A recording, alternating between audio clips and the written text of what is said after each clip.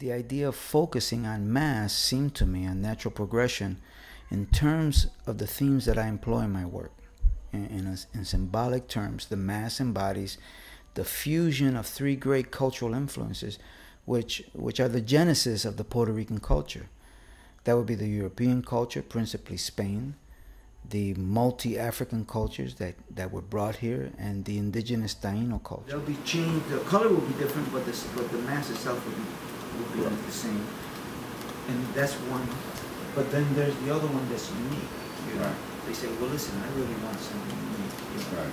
I don't want the repetitive design. Right. I want something big, beautiful. But it could be like that, and then.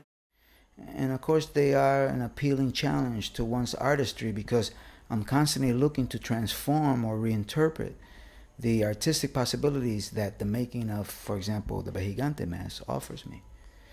This applies as well to my attention to designs that incorporate the bomba plena dancers. The bomba plena is a traditional music and dance form here in Puerto Rico, and this, as with the mass, represents the evolution of a cultural expression with multicultural origins. Both are, in a sense, iconic symbols for modern Puerto Rican culture.